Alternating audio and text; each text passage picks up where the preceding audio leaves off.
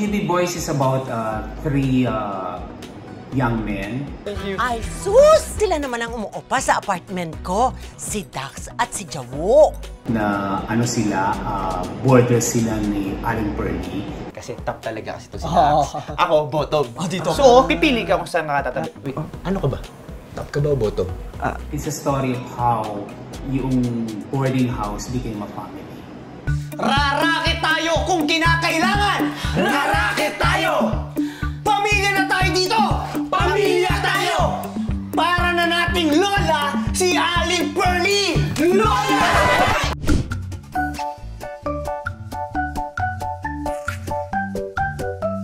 After deliberation ng mga names and all, so nag-brainstorm with the Puregold people, pagkatapos yung staff namin. And then nung ma-train down na itong tatlong lalaki na to, well, of course, with the casting na sina Jerome, yung mga bata, so sila yung mga millennials. Take na natin, okay ka? Aba! Alright. Hindi ko pwede yung best ko? Okay. Mga 80. And then we had the first lady of comedy, Carmi Martin, from Chika Chicks, to abangan ng susunod na kabanata. You know, ano yan si Carmi para kahit sa Star Cinema, consider yan na good comedian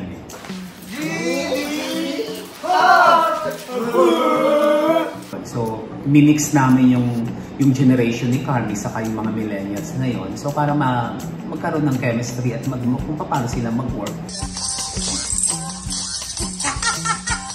And at the same time, I think millennials are interested in adventure, in family, at saka sa friendship. Yun yung come-on ng sitcom namin.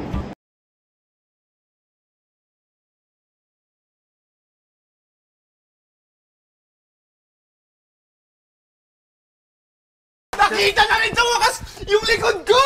Dati siko lang eh! Si Sir Vincent ko, he wanted the sitcoms. He wanted yung homage to the sitcoms that defined the 90s, the 90s decade.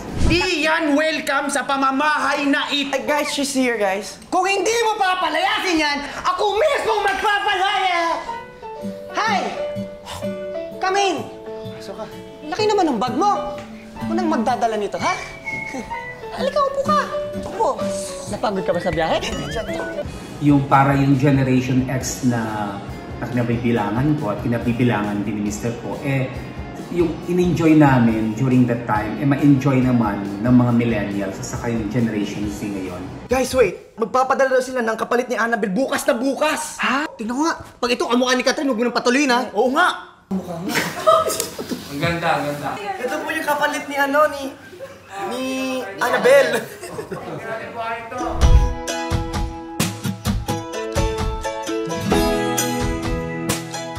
Well, the casting is sa core group namin yan. Dinicide namin kung sino, and then in coordination with the Puregold people. So kami nag-approve, so recommend names, and then they will approve, and then we came up with the cast. I just had to make sure na meron silang chemistry kasi I don't want with the pandemic going on. Ayoko nung pagsalang mo sa taping, yun na yung hindi mo alam kung may chemistry yung tatlo. So nagpatawag ako ng chemistry test para doon sa tatlo. Nung makita naman namin na may chemistry naman sila.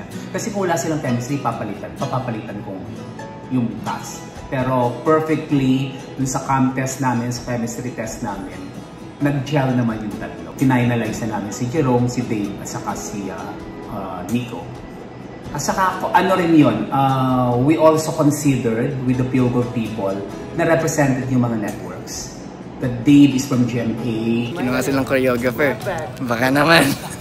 Nico and Jerome is from ABS-CBN. For Magic Ball. Yung kinabukasan. 4th day, 8 AM. Baka naman, mga 5 minutes na grocery. Get all you can. Baka naman! Oy! Tapos sila Elsa, meron yung mga show sa Kapatid Network. Kumabot mo yung tagumpay na hindi ko darating! So, inano namin yun. This is a good opportunity for the 3 networks na makita doon sa digital platform. Sana po lang mo po ang Amen. God bless po. Good morning. Okay, sequence 1 po muna tayo. Yung locking taping kasi nagkakaroon ng bonding yung lahat. Kumusta naman po ang taping for the last 3-4 days? Ay, nako, masaya na. Parating happy na. It's a blessing from the Lord. Nagsosolo kayo, ha? Kaya ako minom eh. Ako, mapayag ba ako? Tinatanong rate ko. Tinatanong rate card ko. Pati yung mga doon sa isang room, I think roommate sa isang villa, si Dave Cornea, yung tatlong lalaki, si Jerome at saka si Nico. Ay, mga kilala kong batikang aktor, ha? Gumanap ng giro dyan. Si Rodrigo Rolante, si Joey De Leon, Dolby. Lahat kailangan ko isubo sa'yo. Turo. So nagkaroon sila ng banding doon. At naging masaya yung pagkakakilala nila. Kapag day off, nagkakaroon sila ng banding.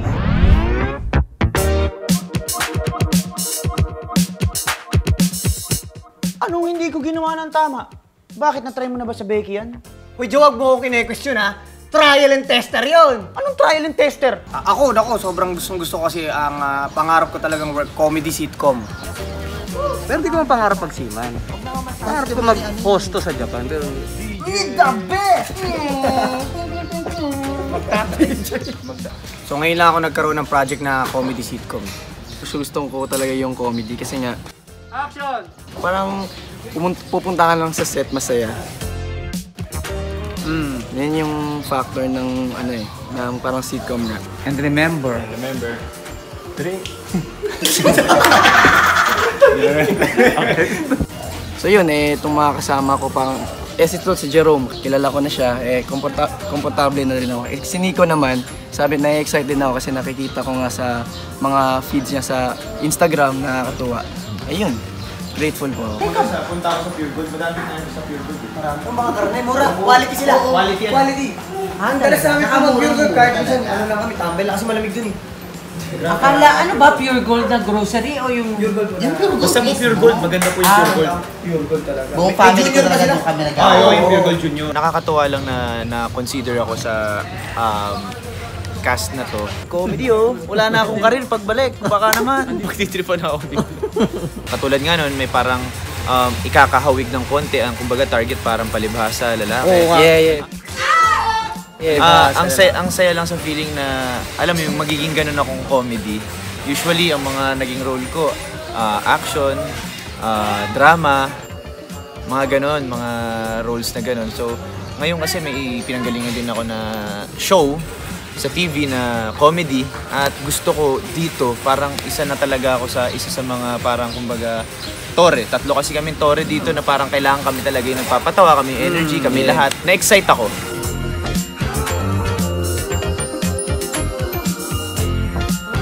Yung eksena ko na sa energy drink, yung sobra energy drink. Action! Pagod ka! Pagod ka ba Kasi may pagkakahawig to dun sa ni Sir Dolphy, yung banayad whiskey. Kaya talagang nung binigay sa akin script, hindi na siya maalis sa isip ko kung paano ko siya gagawin. Tapos dinagdagan pa ng pressure ng mga staff na, dapat panindigan mo yan kasi sikat nga daw yung eksena na yon. So sana, napanindigan ko sana talaga. Sorry, papawis ko lang! Yung ginaya ko yung Mahal na mahal kita kahit ang sakit-sakit na. popoyin ba siya, yung mga ganyan. Loisa! Ako na lang muna! Ano ba pinalit mo sa akin? Ha? Malandi ako eh. Every time na nagsusuka ako, yan. Tapos, Tsaka yung sinukaan mo yung kubeta. Ay, kubeta si Miss Wilma. Ayun nga, sinukaan mo. Kubeta tuloy si Miss Wilma. ayun, madami dito para sa akin. Lahat ng scene parang the best sa akin. Oo, madaming mga scene na memorable para sa akin. Ang secret is safe and sound. And of course, yung character ko kasi dito, feminine niya.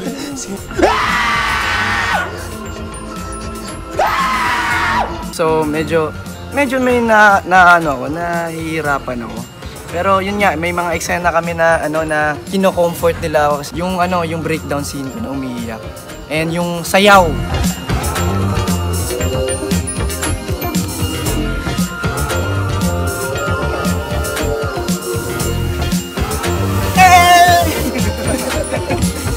Yun yung memorable Sa music video-ish na habang nagka-car wash. Oh, yun. Oo, yun. Yun. Car wash scene. Ito pinakapagod sa atin. 1, 2, 3!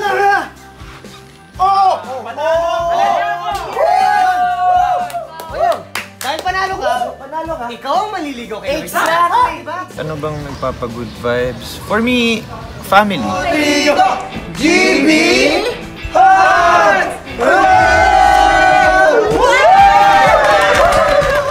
Family lang talaga kasi end of the day, alam mo yun, usually pag ngayong pandemic, anong iisipin ng kapwa Pilipino natin, mga kapwa pamilya, is kumita, kung ano lang makakain. Pero alam mo yun, basta kasama mo yung pamilya mo, pare-pares din naman kayo magtutulungan para makakain everyday, yun lang.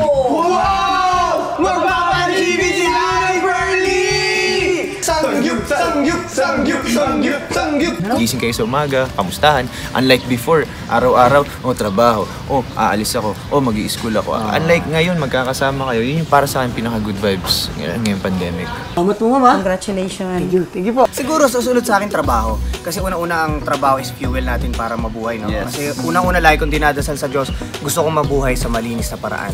Sige, tingnan mo dyan. Mahalaga kita. Aray. Kapag may work, good vibes ako. Mas na-relate ako dito sa sa story na to kasi ang kasama ko lang dun sa bahay din talaga yung mga friends ko. So yun nga, andun yung teamwork, andun yung diskarte kung paano, bro, anong mga kaya natin gawin para pang grocery natin. So yun, gumagawa kami ng paraan. Marta po sila. 1,000. Yan ha, yan. And yun yung na-good vibes dun kasi nga yung teamwork, tapos masaya pa kami magkakasama, wala pang away, yun. So, sino ang pinaka-makulit sa inyong tatlo? Siniko. Ay! Bastos! Lokong to? Makulit? Parang nailipan. Ano to? Yoga ka. Nakita mo pa to? Na-trauma ako sa nude painting. Siguro, In what way? natural siguro yung pagiging madaldal kasi noon pa naman madaldal ako talaga. Kaya pinipilit ko lang up lagi. Sumisigaw pa. Kasi ang comedy nga, wala kaming usap dito na normal eh. Diba laging simple lang sasabihin mo na, Jowo, hindi tama yan, kailangan loud na loud, malaki kilos. Energy drink na! Kaya minimaintain ko na dapat, wag down energy. Iba yung energy naman. Huwag yung po-post yan, please! Uy!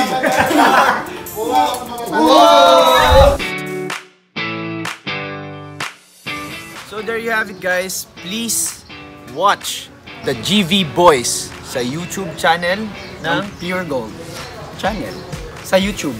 Yes! At syempre mga ka-ducks and dudes, nakikiusap kami na panoorin nyo to kung namimiss nyo yung mga classic sitcom, mga tito joke, mga classic jokes na hinaluan natin na pang Gen Z na eto na po yun. Kaya naman, utang na loob, manood na kayo.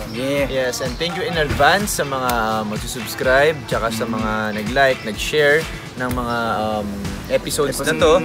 At ayun, sana masayang-masaya kayo at napa-good vibes talaga namin kayo dahil lalo sa pandemic na ngayon.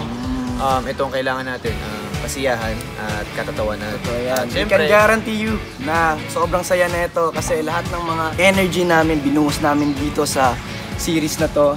And yun, abangan nyo. More season pa. Kung buhay ay may hassle, laging may hassle, relax lang, di permanente yan. The best pag may kulitan, may alaskahan, lakas talagang maka-good vibes to. Lahat ng kapitbahay, buong barkada, Sa Solid GV, saan ka ba? sa tagal ng samahan, Alam natin kaya yan. sige lang. Tara na at good vibes lang. Anumang sitwasyon, bring it on. Good vibes lang. Anumang hamon ng panahon, ikaw at ako, lahat tayo always panalo.